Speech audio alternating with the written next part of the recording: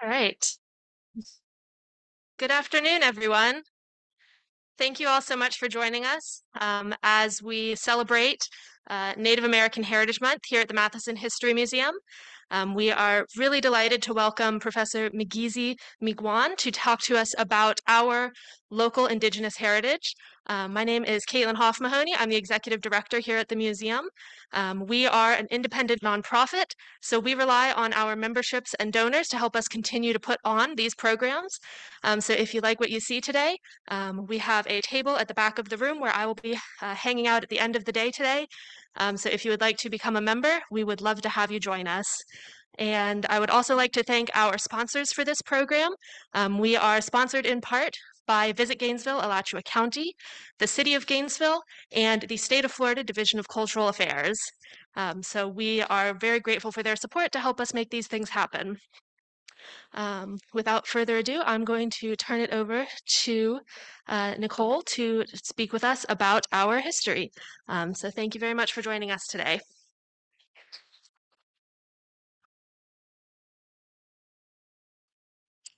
Right. Bonjour. Hello. Migizi Miigwan in Deshnaka. We'll get to that point. Thank you for coming here for the celebration of American Indian Heritage Month. In celebration of that month, we honor those ancestors that came before us that did the good work to get us all here today. We're going to begin today with every part of this is about honoring American Indians here in the United States. I'm going to start with an Ojibwa protocol greeting. And as I explained it to one young journalist, not you, but I said, think of Game of Thrones. I'm going to give you the whole line of, who my family is, just who my people are. And after that greeting, then I'm going to do a land acknowledgement to thank those that came before us. And then we'll get into the meat of this. Most of what we're going to talk about today are going to be the earliest indigenous during contact. The ones that were misnamed the Timucua, and we'll get to why they got that name. The ones here local in Alachua County, the Utina and the Potano. So, without further ado, Bonjour Anishinaabe, and Dinawe Maganadok, Migizi Miigwan Deshnaka, Bawatinga Jibwa, Minoa Krikatria Dawa, Makwadodam, Chimising. Now I live in Gainesville, Florida. Minnow Gizi God, today is a good day. Miigwech, miigwech, miigwech. Thank you all for being here. So this is an Ojibwa protocol greeting, saying hi to you and all of my relatives. All of my relatives, including the four-legged animals, the birds, the plants, anything that I'm related to or have been related to in my life. That's all of us. And it tells you who I am from, where I'm from, the clan that I'm from. And this is respect for those I came from and respect for you as well. To give that official greeting and to, once again, thank you for being here because us together is doing our part to honor this month. So next I'd like to have a land acknowledgement. Maybe. And for the land acknowledgement, I want to thank once again the Potano who came before us. I want to thank the Utina that came before us. I want to take that mislabeled group called the Timucua that came before us, the Alachua Seminole that came before us, the caretakers before them that we do not name except for archaeologically. And I want to thank all of them for taking care of this land. Now it's our obligation to do that, take care of the land, and leave it to our ancestors and our children and everyone that comes after to do their part. So when I came here to Gainesville, Florida, I came to the University of Florida to pursue my PhD. And I really felt in a lot of ways when I came here in 2005 that there wasn't enough when it came to acknowledgement of the Indigenous. And I especially got involved locally when we celebrated 150 years of Gainesville. And I said, hey, guess what? There was stuff before 150 years ago. And my good friend Elizabeth Hawk got me involved locally on local boards. I briefly served on the Historic Preservation Board. I'm now on the Alachua County Historic Board. And we're doing our parts and we're seeing the efforts being made. Sylvia, thank you for your work in getting the plaque down at City Hall, working with UF linguistics professor Aaron Broadwell to do the Timucua translation for that plaque. The naming of Cuskawilla. We took the camp, the YMCA camp south of town. I worked with the Seminole tribe to rename that in honor of the Seminole that used to live in that area. So we keep doing more and more work, and this accumulation is getting us to a place where we're starting to really recognize the groups of people that were here before us and to thank and honor them. So, whose land are you on? Well, if you're from Alachua County, I just gave you that answer. But if you're not, as plenty of us aren't, somebody just mentioned they're living in New Mexico now. You can go to this website and you can type in your zip code and you can ask them whose land you're on, and they'll let you know. Now, if you're outside of America, New Zealand, Australia, you might have to wait for an email back, but they will tell you whose land you're on. So, the indigenous here in North America, there's at least 30 million indigenous in North America. And so when it comes to the United States, for example, 574 federally recognized tribes, 40% being in Alaska. And that number has gone up significantly in the last decade, in the last census, because now that we recognize multiracial significance, more and more people self-identify as having indigenous roots. The same can be said First Nations people in Canada, 630 recognized tribes in Canada.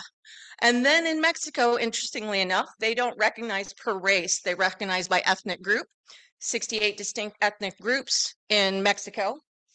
Hopefully I just said Mexico. But with those 68 groups, 364 variants of that group, and 19% of Mexico self-identifying as indigenous.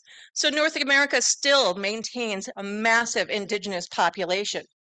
And so today, we'll continue on and look at our local area. Maybe. Am I doing something wrong, Caitlin?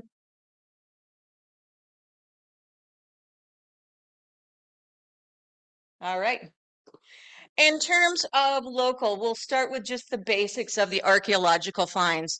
The difference between archaeologists and historians is pretty much archaeologists dig the stuff out of the ground and we do a lot of the writing about that stuff. That's, the basics between archaeology and historians. So archaeologically, there has been, especially with dugout canoes, massive amounts, more than anywhere else in North America, dugout canoes in Florida have been discovered and found. You can see one as you enter the Matheson Museum. Of course, pottery shards, and specifically here in Florida, middens. If you've gone to the Natural History Museum, the middens that are really, they were refuse heaps. They were, the garbage, the throw-offs of shells, bones, corn cobs that we could then go through and carbon date and look at these different groups of people, most of them being prehistoric, just a history term we use for people that didn't often use a written language. So not using a written language for those people in Florida, other groups did, for example, the Incas. The Incas used quipus. There were these knotted strings that we're still trying to figure out how they retain their history. The Mayans used glyphs. The Eastern woodlands used wampum belts, where they told stories and shared treaties using these shells that they put together in strings and belts, and they traded with each other. And they still have those to date. So were ways that people maintain their history. So the finding of all these things got us to the Deptford culture here from Savannah to the Panhandle. Some of the oldest layer at the UF Law School that has the plaque for the burial mound was this culture. Other cultures, the Cades Pond culture, migrants of the Deptford that came to this area. The Alachua culture, specifically here, the settlement, contrasted with the Cades Pond. And they use that fertile soil, the well-drained soil that had already been established. And what I'm getting to, the point I'm getting to with this, is we see over and over in Florida, where places have been cultivated, where places have been settled, they get resettled. Because if you think thousands of years ago, the difficulty of clearing fields, of burning down fields, of clearing land, somebody did it before you got here, thank you for that person, and then you could go live on that land without having to do all that hard work. Once again, the Europeans did it all the time. They loved when they got to America and there'd just been a horrible pandemic or epidemic of a group. They were wiped out, but look at this great land. It's all cleared and ready for us to live on. And so similarly, we will see different tribes and cultures doing this.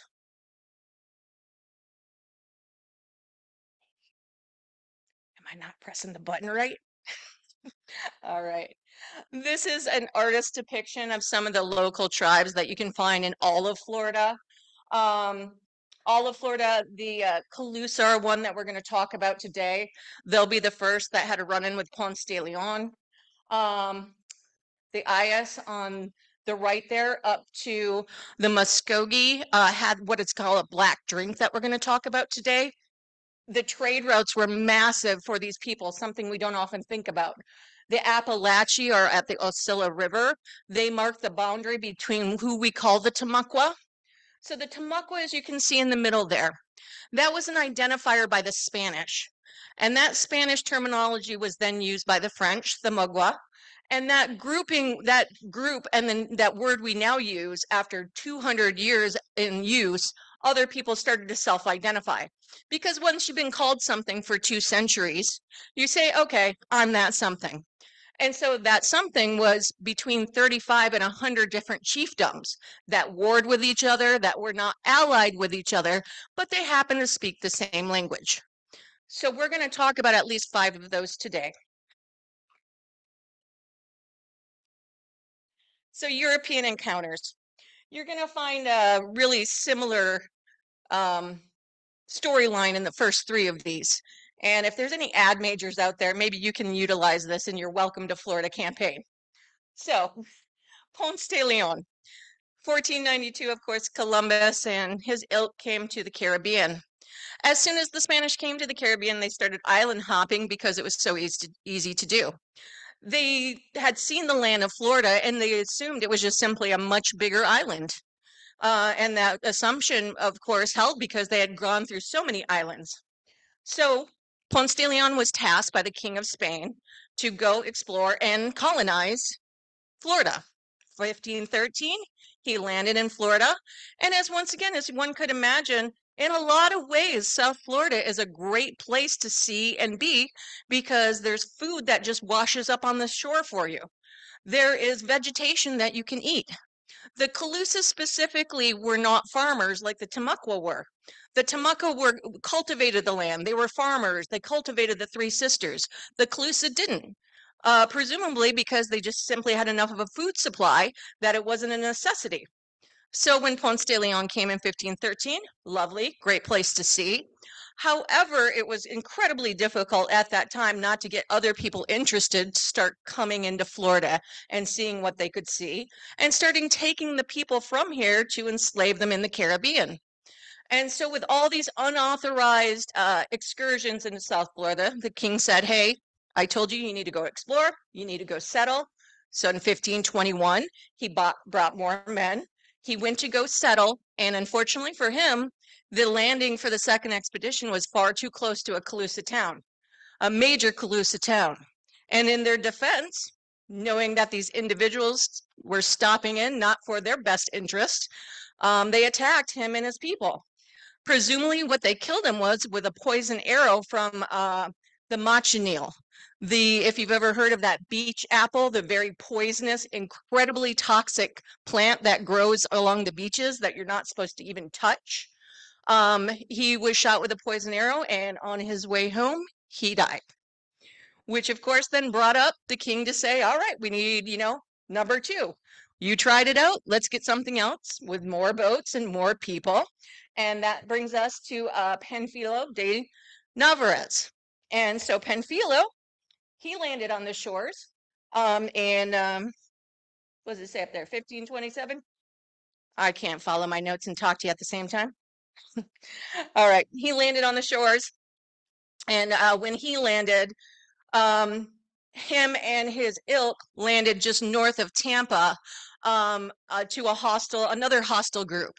And one can understand why there was hostility, because the encounters thus far had been people landing on the shores, likely spreading disease, and also taking people to be enslaved. And if not doing that, taking resources from those people. So of course there was going to be hostility. When he lands north of Tampa, meets with hostility, he breaks up his expedition of 400 people. All right, 300 of us are going to go over land. The other 100 take the boats, and we'll meet up north because rumor has it there's a great port up north we should meet at. Of course, they never saw each other again.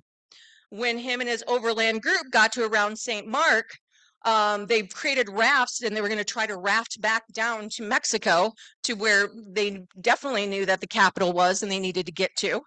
And in a storm by the Mississippi River, all but 4 were lost. And so once again, welcome to Florida. There's hostiles, bad weather, poison, and then we'll get to the next guy that's gonna perish. Hernando de Soto. This expedition, though, really was one of exploration and much more success compared to the previous 2 expeditions. As I mentioned, he learned from his predecessors. He got more stuff, more people, more boats, and he actually had the good luck of running across a man named Juan Ortiz. When he landed, which we believe by Charlotte Harbor, Fort Myers area, just north of there was a rumor that there was a Spanish guy hanging out, because Juan Ortiz had went to Florida to help find the Narvaez expedition. He, his friends got lost. I'll go there and help you. He got here and he got captured. And he was held by a Timucua speaking tribe for 11 years. To the benefit of De Soto, that meant he spoke Spanish and Timucua. So when De Soto got here, he had the luxury of having somebody with knowledge, somebody with language skills. And so when he came here to Florida, he picked him up and said, you're going to be part of this expedition with me. Let's head north. So as you can see here from this map here on the left, as he's heading up north, the first couple of tribes, people he meets, the Timucua language wasn't necessarily their language. There was 10 different dialects of Timucua. It's like any other language. There's different dialects, and we get that from the Spanish writings. So as he's heading up, he gets to Luca. He sees cornfields. These people have corn. He's heading north to places that we should recognize, like the Ocala territory, modern day Ocala, and he's heading up into the Potano. The Potano are the ones that were based in Evanston by Orange Lake. The Potano tribe, which he went by and, ate some corn with them, showed his dominance and all the materials and men and horses and everything he had, and he continued on his journey. As he went up, the Utina. This is where, from the Hernando de Soto, 1539, for about the next 20 years, they're going to say, hi, we're the Spanish, and then they're going to ignore them for 20 years. They're not going to settle this area. They're just going to give a quick hi, let's map you out. By the way, we'll be back in 20 years to subjugate you. As they head north, the Utina were located in what we believe is modern day Devil's Mill Hopper by the Fox Pond area. But somewhere between that 20 years, the Potano and the Utina warred with each other. They once again were enemies of each other, and the Utina get pushed north. So when we get to the Mission time period, the Utina will be in like Columbia County. If you go up Lake City area, that's where you find the Utina. And then the Potano will get pushed up from Orange Lake into the Devil's Mill Hopper area. So he'll continue his travels north, and he'll continue through Timucua territory until he gets to the Osceola River, the Appalachia, and the Appalachia are a different language family, a different tribe of people, and they will be the border of the Timucua to the west in Florida. So one thing we don't always think about when it comes to indigenous is how dynamic their communities were and how much their trade routes went across the nation into Canada, down into South America. We often think of them as isolated. We think of them as stagnant. But instead, in fact, this is where we got to love archaeology. There were items that were found here in Florida that couldn't have been discovered any other way than through a massive trade network. And the same thing goes for elsewhere. So one of the things, for example, on the far right map, in the green area was a city called Cahokia. Cahokia was the biggest pre-Columbian city in North America, um, outside of the Aztecs and the Incas, which were in South America. At its height in the 1400s, it was 20,000 people. It was huge. And it's really possible at this time, this is where corn came from. Because for the indigenous, from the Southwest to Florida to the Midwest to the Northeast, Three Sisters, this companion crop planting is important to a vast amount of people. But when the middens were discovered and the corn cobs were found, they were only about from the 1400s. So clearly, corn planting here in Florida hadn't come here much before the Spanish had got here. And it's possible it was that link with the Cahokia. But other things that were discovered, for example, there was what are called celts. Celts, much like Celts, like Celtics, same word, totally different meaning. If you think of like an axe and the sharp part of it, just that part was discovered. And one of them was made out of copper from the Great Lakes, discovered here in Florida. There's mica from North Georgia. So there was clearly this dynamic trade system that was going on. Certainly these tribes warred with each other at certain points, but at other times, there was definitely back and forth across the United States of these tribes. Thank you.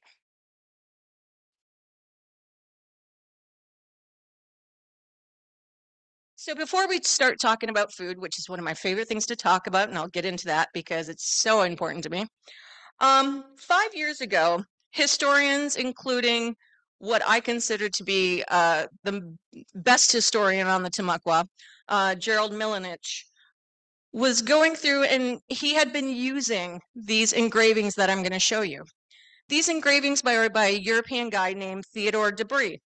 Theodore Debris was working off of watercolors from a French artist who had come to Florida in the 1560s named Jacques Lemoyne. Well, what they discovered about 5 years ago is there's a bunch of stuff that's wrong. They recognize that although this European man was working off watercolors from another person that visited Florida, things like this palisade are incorrect. They've never discovered a Timucua village where it was encircled with these posts. But some other things he did get right. So like these houses, which the Timucua call paha, these pahas were thatched houses, usually one room, a sleeping area with furs for a bed, a small fire area to keep bugs away. And there was a council house in the middle. Council house was a bit bigger with benches so everyone could attend. Of course, the chief's house might be a bit bigger still. And then outside of it, you see right in the entrance to the palisade, this is something that we do believe existed. This is a little sentry tower where you're keeping watch for the village. Oftentimes that watch might be for enemies or things like alligators. And so you're worried about things coming in and attacking your village. Let's have someone stationed out here in this little, like very few windows. You can look around 360 and make sure it doesn't get attacked. But we're still going to use these because a couple of things. We recognize the discrepancies and the problems with these engravings, but he was also working off of watercolors from somebody who was here in Florida and writings from the Spanish, writings from the French that actually did influence his work. Unfortunately, the things he didn't know, he filled in either with Brazilian tribes, North Carolina tribes, his own European perspective. And next, please. And so we see like Timucua women. When I look at these women, I don't automatically think indigenous. That's not my first thought. But these Timucua women are working the field. Also, the size of the field might be a little off because the villages, as I just said, most of the small villages were 50 to 300 people. And for the Timucua, because once again, the Spanish got here, the big exploration 1539, didn't really return for about 20 years. They had seen it, they knew what it was about. The estimates are between 100 and 200,000 Timucua were living from Ocala to Jacksonville. And so that 100 to 200,000 indigenous living here were living here in villages 50 to 300 people. There was one village that was 2,500 people. That was an anomaly. That was the big village. So these little villages, they generally, when you're planning, you might not just have these massive kind of garden or gardens, as it were. You'd have smaller ones, more localized ones next to you. Because I repeat again, to having to clear land, to having to do the work to here in Florida, especially Central Florida, with the amount of trees we have, that would be extensive. But we start to see the women here cultivating. They're wearing their moss skirts. The men here are tilling up the soil, and they're doing the planting, especially of, once again, the three sisters. The corn that had come in the 1400s, beans and squash or pumpkin. We definitely know what we believe to be pumpkin here in Florida, because one of the villages that DeSoto raided, they evacuated before he got there. And he said he and his men for 4 days feasted upon corn, pumpkin, and beans. And certainly that had to be a treasure trove to be marching through Florida and find all these resources. We also see a divide in terms of gender and labor. For a lot of Europeans, cultivating of the soil had become a man's role rather than woman's role. And so we're going to start to see a couple of cultural divides develop. Thank you, Caitlin. So as I said with the last slide, not a lot of those people to me look necessarily indigenous. And one of the big problems for the Timucua is everyone reported that they were heavily tattooed. Heavily tattooed. In the last slide, there weren't any tattoos. And children started to get tattoos from a young age when they got a responsibility to, haul my stuff into the Matheson, kid. Maybe I'll, tattoo you up when we get home. Not going to do that. Don't call CPS. But this idea of having more responsibility as a youngster, starting early, red, black, blue, tattoos being a signifier. And we have these from these Timucua warrior from a man named John White. Now, John White, just like Lemoyne, had visited America, but he'd visited North Carolina, not Florida. So once again, he used his knowledge of like Carolinian Indians and the knowledge of that they were tattooed and the watercolors from Lemoyne. But if you think about it, I've been standing here for 15, 30 minutes. If I did this, could you go home and replicate my tattoo, right? I mean, just that idea that you've been staring at me, but if the words don't mean anything, how could you go back and be like, that's what was written on her arm? I have no idea what it means. So the same idea is some of these tattoos might be of a European perspective, might be from the Carolinians, but at least they are starting to depict a different group. So the warrior on the left here, the gorget he has, likely from a Spanish ship that hit the coast. They started to pillage gold and silver that, when the ship shipwrecked, they could find it on the coast and started to use that material because there wasn't a tremendous amount of gold or silver in Florida. In fact, if you go over to Jacksonville, there's not a tremendous amount of rock, which is why they had middens and they used coquina. You had to come here more to Gainesville to actually have access to rock. So this gorget showing probably a chief, the breechcloth, the top knotted hair. And what was extraordinarily striking for the Spanish is the Timucua were on average 4 inches taller than the Spanish were. So they encountered this group of people much taller than they were.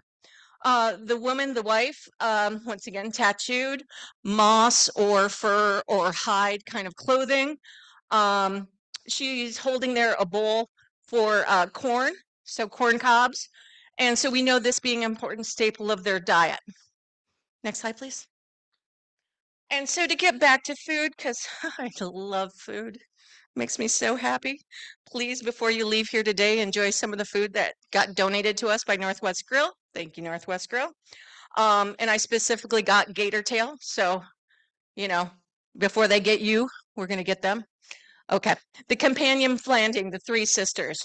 So that John White I was talking about had went to a town in North Carolina. And this North Carolina town Many tribes here in America before contact were farmers. They cultivated. Some of them had to give that up because you have to have a certain amount of peace to cultivate and farm. If you're not there during harvest, the whole point of it is lost. And so we have this companion planting, this intercropping of maize, beans, squash or pumpkin, depending on your geography, and on all working hand in hand with each other. So the corn, as it grows up, of course, you got the stalks of the corn.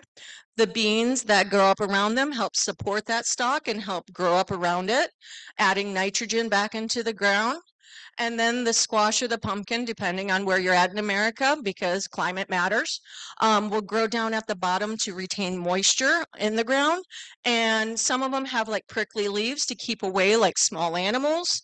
So this companion planting, back of the New York quarter has the Three Sisters on it.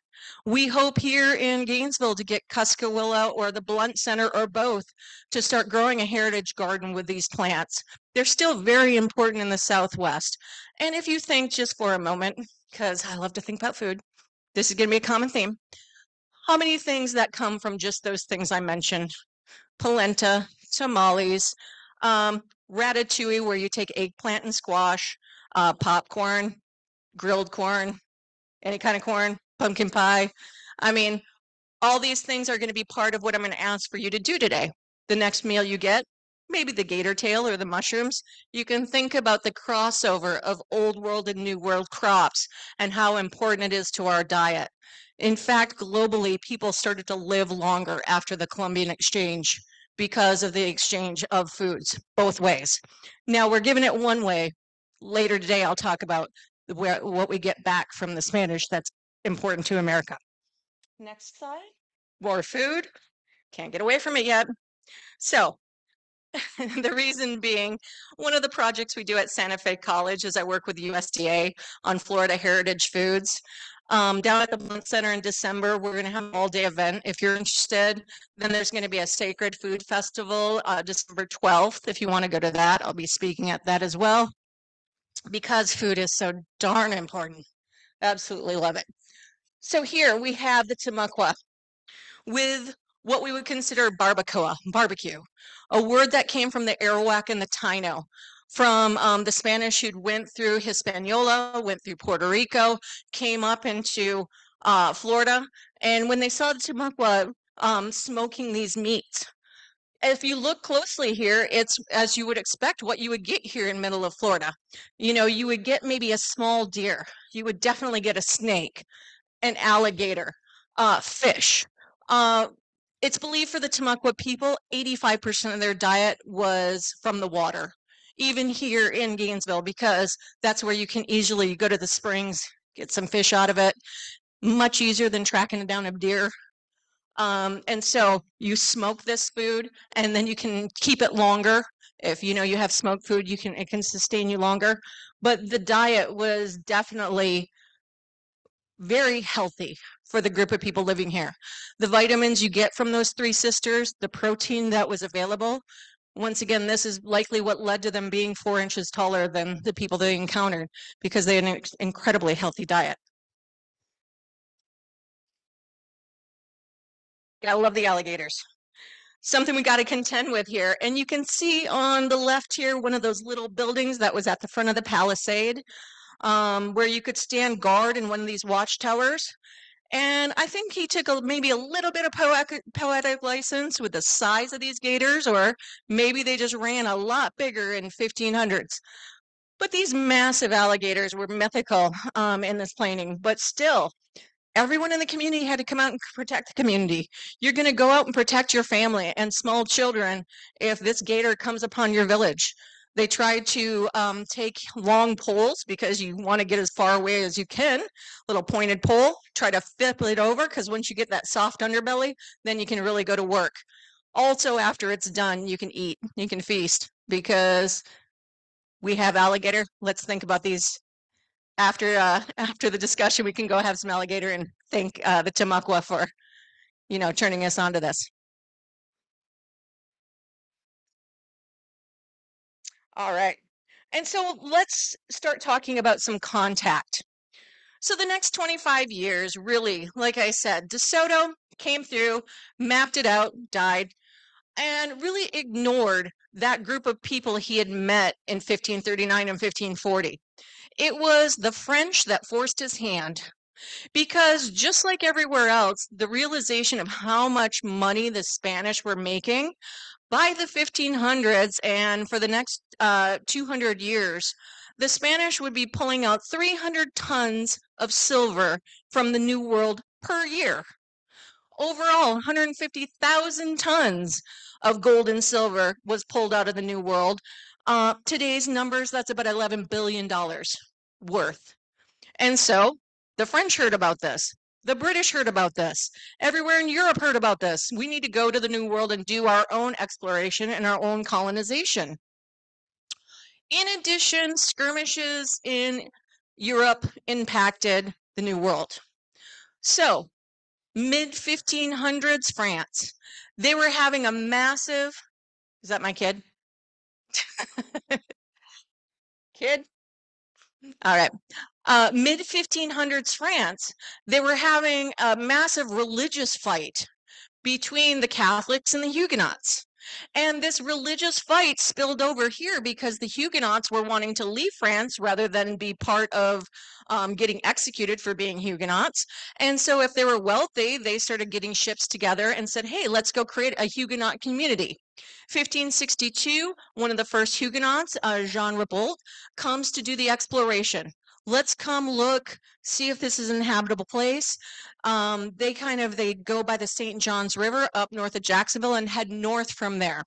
And they head north up into by South Carolina where they create a failed colony, but they realize once again, much like the Spanish, this isn't a bad place to live, much like us now today. And so the Timucua who they met, compared to us, they met what we believe to be the biggest chiefdom of the Timucua. And you're going to see 2 or 3 different writings of this because, just like I said, Timucua didn't have their own written language. So this is the English spelling, Sacher-Iwa, and then there's going to be a French spelling of it. But we know the chief, Sacher-Iwa. He was the chief of that village of over 2,500 people I mentioned, living over by Jacksonville. And he met Jean Ribault. Jean Ribault said, hey, I'm here. I claim this for France, just like the Spanish had claimed it for Spain. I claim this for France, and I'm going to put up this huge monument, this stone monument with our coat of arms to prove that it is our land. Now, if you go over there, there's still a monument there, not the original, of course, but there's a monument to mark where he landed. Like I said, he went up north, and he decided this is a good place to settle. He sent his second in command back with settlers, with colonists in 1564. His second in command man was named Laudonnière. Sorry, next slide, please. His second in command was a man named René Laudonnière. And René Laudonnière got back in 1564 with a huge group of Huguenots plus others. Because when it came to European exploration, you would have naval officers heading up, the military aspect of it. You would have also wealthy second sons, because with primogeniture in Europe, first sons got the land, they got the title, they got the wealth. Second son got nothing. So second son might say, hey, Laudonnière, I'll go on this expedition and help found a colony with you. You and 300 Huguenots that want to get out of France so they don't get executed. And that means all kinds of families, men, women, children, people that could do blacksmith, seamstress, any kind of person you would need to make a colony. And so the French are going to force the Spain's hand, by coming here in 1564 and settling along the St. John's River. They're going to create a colony called Fort Caroline. Fort Caroline, you can still go to north of Jacksonville and visit that today. And they formed this Huguenot colony. And they got here in the spring of 1564. Spring of 1564, first thing they want to do is make friends with the local people. So the Sacher-Iwa. The Sacher-Iwa meet with the French.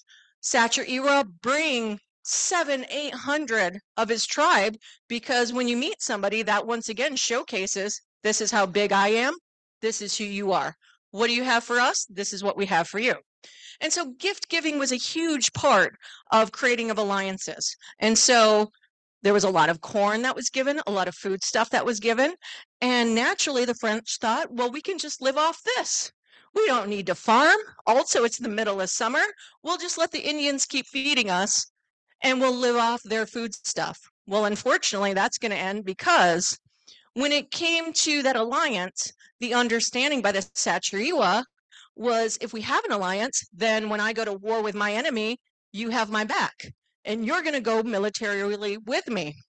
So when it came to the Timucua, one of the major, there's going to be three different ones we'll talk about. The Satyriwa oftentimes warred with the Utina, who were in the middle to the Potano. So here we have the Potano in this area. In the middle, north and east of us are the Utina.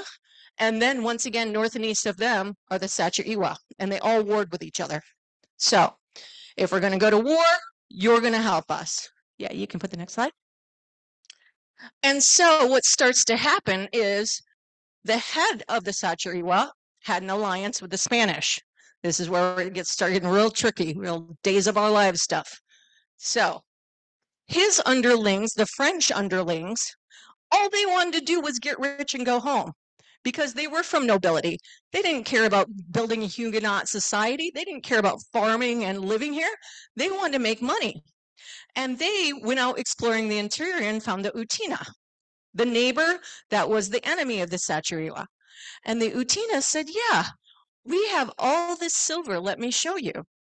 And presumably the ships that had run around, they had gotten about 5 pounds of silver altogether, which is pretty significant, and said, come be our allies against the other ones that you're allies with, and let's take them over and we can trade. And this is where the division happens. So the French are divided, the indigenous are divided, the Satyriwa say, okay, we need to go to war, and the French aren't coming with us, so our alliance is over. And also, you French who went and formed your own alliance, you're out of it too. Go live with them. You're out of the club. And this happens like once again, the motivations of 300 different people, they go over and over. One Frenchman actually married into an indigenous group. He married the daughter of the chief. Hey, I have all these manufactured goods. I'm with the French. Marry me into the tribe and we can trade. Well, that worked all in good until he stopped trading. And then they put an axe in his head and said, well, just take your stuff. All right. So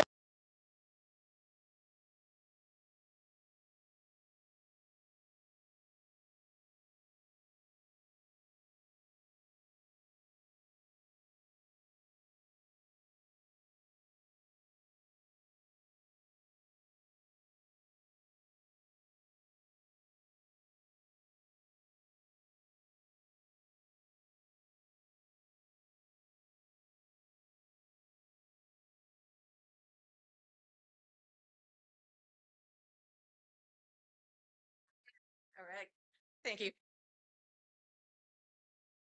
All right. So once again, so we have all these motivations and all these different people.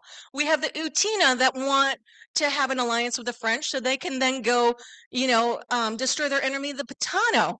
They want to go both directions. All these tribes had been warring with each other for hundreds of years before the French got here. And then the Spanish are looking on because if you think about the Caribbean, there are people that mutinied all the times. There's people that ran away. They knew the French were here. They knew they'd come in 1562. They knew they came again in 1564. And for the Spanish, this is their land. And so not only did the French come, but it was a Huguenot colony. And that's going to be the problem. And so the French are getting, all these alliances with this chiefdom and this chiefdom. And the Spanish are going to come settle this. So next slide, please. So the continued tribal wars, the different spelling by the French, Satyriwa, the Utino, the Potano, and so this is how we derive their names. That warring is for a minute going to come to an end because 1564, spring of 1564, Fort Caroline was created. After its creation, just like a lot of colonies, you hear this over and over. Laudonnière was ready to just give it up. He was ready to just cash it in and go back to France because they didn't have enough supplies. They had angered their alliance. They had angered the Sacherewa. They weren't giving them food anymore. They were starving. So their colony and their fort wasn't making it. But then, of course, in the summer, his commander, Jean Ribault, came back with 5 ships and 800 new settlers and all kinds of supplies, and hurrah, we're saved. But that's August. September, the Spanish are going to come up. They're going to come up from the Caribbean. They're not concerned at all about indigenous alliances. All they're going to do is kill the French. Next slide, please. Oh, man, this isn't it. All right. Try to go back 2 or 3. I'll keep talking. So, one more. We'll just go back to this one. So, yeah, down at the bottom here. So, with the French here and being Huguenots, Protestants, and living on what the Spanish considered their land, when they came back under Pedro Menendez was going to have holy war against the French. This wasn't about you just invaded our land. You're also Protestants, you're not Catholics, you're heathens, and you need to get out of our territory. And so when he came back up, both of the French and the Spanish had troubles with their boats because they had these massive boats, and just you can't just run them down to shore and get off. You need to have harbors, and you need to have the ability to have some deep harbors to get off. So for the Spanish, they're going to establish in 1565, as many of you know, St. Augustine. They pretty much, it was a rudimentary like little fort on a Timucua village called Soloy, for Chief Soloy, whose chiefdom it was. They took his council house and they had an alliance with him and said, hey, we're going to build this fort here. And then 40 miles north, there's this group of French that we're going to take care of. Well, the French knew as well, because they had seen each other on the water, that the Spanish were going to come and attack them. And as the Spanish came to attack them, they surrounded them coming overland, and they absolutely massacred the French. As you can see here at the bottom, the massacre at Matanzas. So if you've ever been to Matanzas, you know it means killings or slaughter or massacre, because they absolutely massacred those new settlers that had just got here to the shores of the St. Johns River. About 40 people survived, Jean Ribault not being one of them. Laudonnière ran into the interior with about 40 people. Fortunately, that Jacques Lemoyne, the guy that drew this and drew all those other watercolors that kind of got usurped, survived and made it back to France. The Spanish didn't kill about 60 women and children. So out of about 800 to 1,000 people, all but 100 were killed. And that's going to once again establish that European influence that's going to come here, because now the Spanish are here to stay. They're in St. Augustine. The next 30 years, they're going to build up their settlement in St. Augustine. They're going to get attacked by Sir Francis Drake. They're going to get burned down, going to get attacked again. They're going to build it back up until, of course, eventually St. Augustine, they build the Castillo there to have a permanent fort and settlement. They're going to solidify, first of all, their alliances with those Timucua that live in the Jacksonville, St. Augustine area. That's going to be their first group. And then they're going to spread. Because throughout their 30 years of building up St. Augustine, they're going to continue to war with the Utina. They're going to continue to war with the Potano, because those groups had no interest whatsoever in coming under Spanish rule. It's going to take until the 1590s for both of those, Utina and Potano, to agree to come under Spanish rule, to send tribute, send food, send young people to go labor for the Spanish. And that system is going to be the mission system. If you could go back to the slide with the missions. Thank you.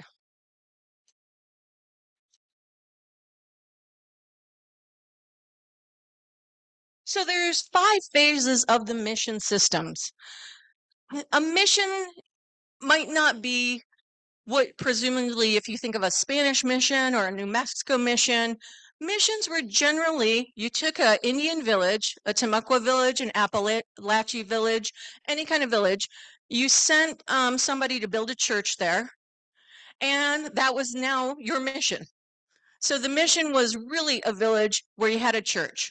There was two different kinds. There was a doctrina. The doctrina was where the friar lived, and the visitas. Visitas is where the villages around there that he would go visit. And so that mission system, as it built up, tried it in 1560s, it failed. The ones we're going to talk about today are the ones that we still archaeologically have found the remnants of, specifically here in Gainesville, Florida. So this mission system, incredibly important for two reasons. One could say conversion was one of them. I should have put that number two. Food stuff and labor system. The labor system of the indigenous and having a food supply for the Spanish. Those are going to be the important things. Mission system is going to be more successful in the 1600s. Next slide, please. So here in Gainesville, Florida, if you've ever been to San Velasco, there was a mission that was built in 1606. This mission was called San Francisco de Potano. So it was the mission for the Potano people. It was the doctrina, and it was the first mission outside of the St. Johns River. So it tells us two things: the importance of the size of the Potano and the desire to subjugate that group of people to make them under Spanish rule. And so a church was built there, and we can see the archaeological evidence. So if you ever go to the San Velasco hammock, San Velasco was just simply a corruption of San Francisco. So it was based upon the missions that were there. In 1606, we see three different missions built up in that area within a 5-mile radius. The one you see here, San Francisco de Potano, village of 400, the biggest, Santa Ana de Potano, and San Miguel de Potano. And then a year or two later, we have one down in Evanston. Because as I mentioned, when DeSoto first got here, the Potano were on Orange Lake in Evanston. What happened when the Spanish got more involved from 1560 to 1590 is constant warring with Potano. In 1584, they were killing each other, and they crushed the Potano, and they forced them all to migrate here to Devil's Millhop area in Gainesville, Florida. So not their natural homelands, but a place that had been inhabited previously by the Utina. Next slide, please. And so this mission system that built up, it will be incredibly important for the next 100 years. 1600 to 1700, it's what dominates and helps Spanish Florida be Spanish Florida. It provided the food stuff. It provided the labor. These missions built on villages, though, oftentimes did not work out for many reasons. Easily enough, disease. 1612 to 1616, about 10,000 indigenous died from an unknown disease. 1649 to 50, smallpox hit. 1655, measles hit. So we have these constant death due to war, disease, people running away, not wanting to be part of the Spanish, moving into the interior, not to be part of that group anymore. People coming in and enslaving indigenous and taking them out of Florida. So we see these missions come and go. So I just mentioned, for example, the ones I just mentioned, Miguel and Anna. Within 2 years, they were gone because there just wasn't enough people. They kept dying over and over. The Timucua Potano, the Timucua, 100 to 200,000 people in 1500, became about 20,000 by 1600. 1700, maybe 1,000. 1763, 60 to 70. And so that kind of destruction had everything I just mentioned: war, disease, running away from not wanting to live under Spanish rule, getting enslaved. All of this just absolutely destroyed the people that had been living here. And this mission system, as it built up, you can see over on the side there, places start to die because of attrition. And then in the 1670s and 1680s, the British. The British had started colonizing north of Florida, up Virginia, New England, 1607, 1620. By 1670, they're in the Carolinas. 1730s, they're in Georgia. And from 1670 to 1700, they're going to ally with indigenous and just attack these missions. Pretty much the mission system was done by 1700 because the British came in, they took their food supplies, they killed people, and they weren't indiscriminate if they were Alachua or Timucua or Potano or Utina. If you were at the mission and it was under Spanish rule, you were going to be part of the problem. As it says here at the bottom, I believe, 160 Potano left by 1675. That's mission Indians, so the ones still under the system. No doubt people moved to the interior not to be part of this anymore. No doubt they left to go south, east, north to get away from this kind of violence and to try to go back to their natural way of living.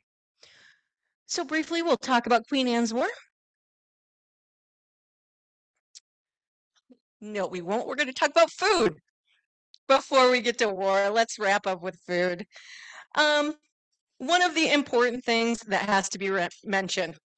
The Spanish brought a bunch of things from the old world to the new world that were important.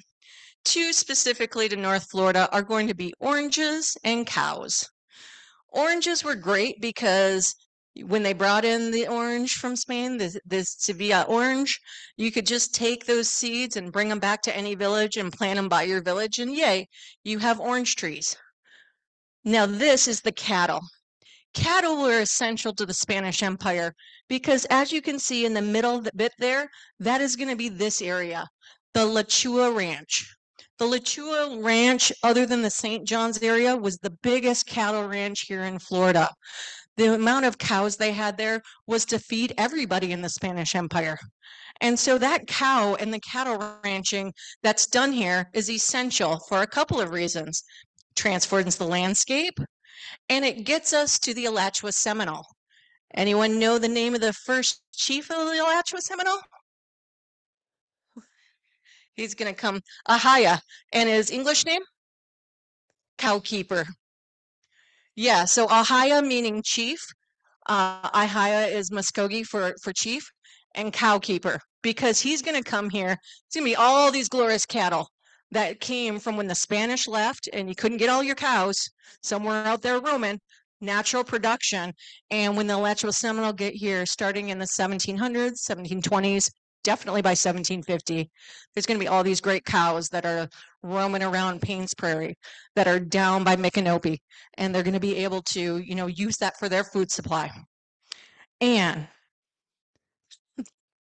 1637, Francisco Menendez, an ancestor of the guy that helped create St. Augustine, he gets 87 square miles, largest cattle ranch in La Florida, Alachua. The Timucua word for hole or sinkhole, because if you've been to Paynes Prairie, you know it can become a sinkhole. And the numbers on this, I need to get somebody good with statistics, but there were 34 permanent ranches in Spanish Florida, and they paid a tax on 222 head of cattle. Alachua paid a tax on 77 head of cattle. So likely a third of all the cattle that was getting paid on was from Alachua Ranch. It was massive. Once again, 87 square miles was this ranch. So it was believed that within a 2-year period, 3,000 calves were born on the ranch, largest cattle ranch. And so the food, the profit that came from this, not only did the British come down, but we now start having French pirates again. So the British are coming down raiding missions. The French are hearing about how great they are, and they start raiding into Alachua County, into Alachua Ranch. So in 1684, they got attacked, demanding money and 150 head of cattle as ransom for taking the owner of Alachua Ranch. What also happens, though, with the cattle is they depreciate. They were worth 25 pesos in 1651 and 2 pesos in 1702. So you have all these cattle, but then they become less valuable because you have too many of them. So This cattle ranch in Alachua, runaway slaves would steal cows from it. Natives who were running away from the Spanish as well would steal cows from it. And then the Spanish invasion, and next slide. And the Queen Anne's War would get it to where we couldn't maintain that ranch anymore. The people who had the Alachua ranch gave it up. They took as many cows as they could with them, but that still meant a significant amount were left here in Plains Prairie.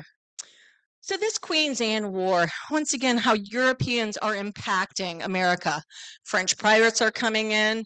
French have allies with certain indigenous from the West. British are coming south from Carolinas to Georgia. They have alliances raiding the missions. The Spanish are weakening in terms of their desire to hold on to La Florida. And when it gets to the point of the wars on the European continent, that war is going to spill over here to North America.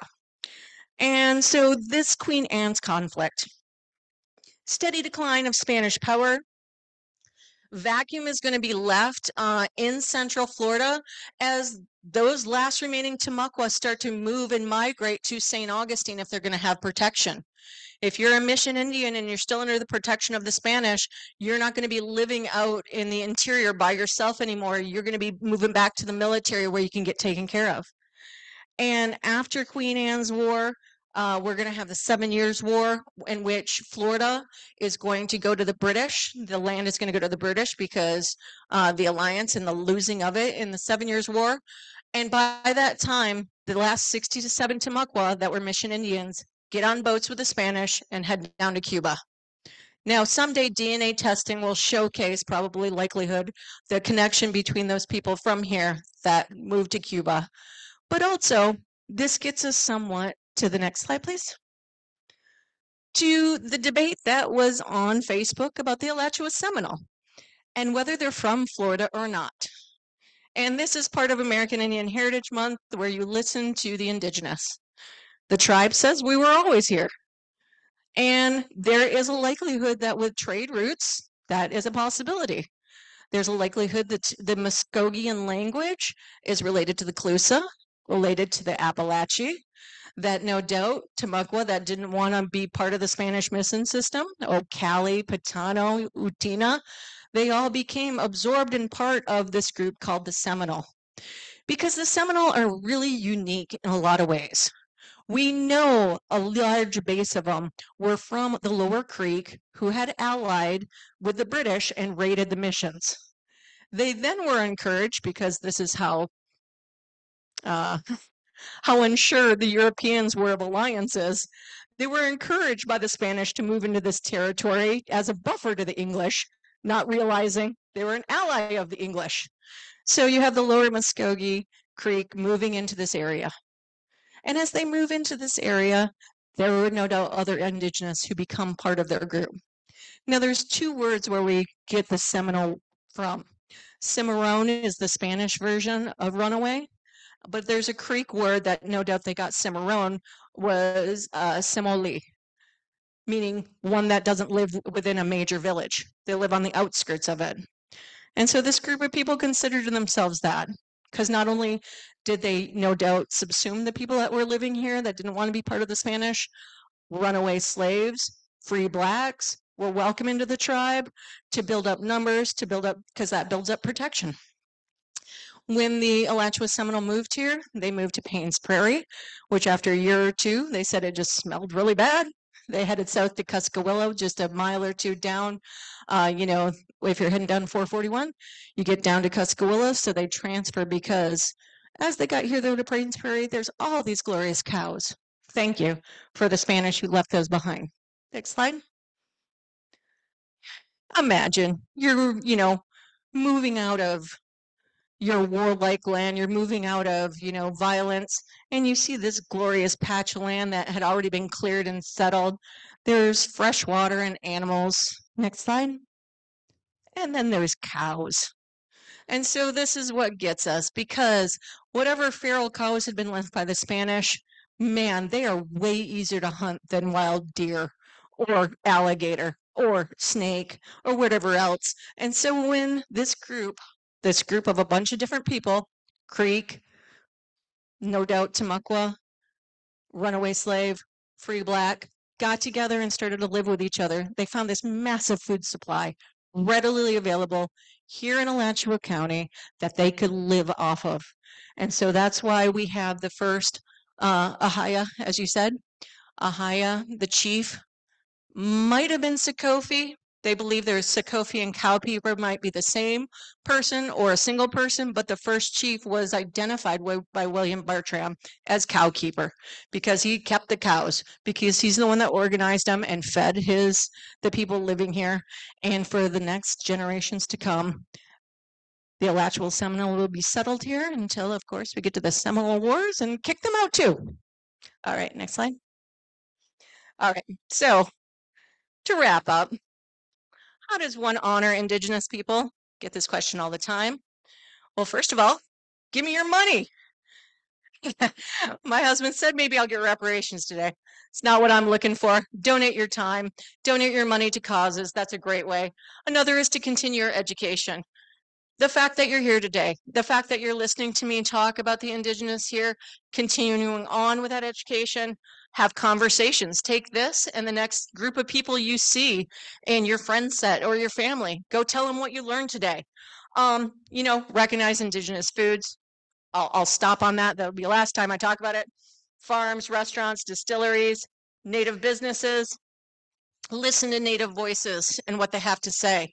Oppose racist mascots, watch an Indigenous film, listen to music, enjoy the artwork, implement a moment of silence for those that came before us, the caretakers of this land. Finally, visit a museum like you're doing today.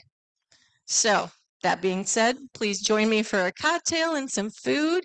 You can meet my son, Migizi, and thank you for coming out today. Miigwech.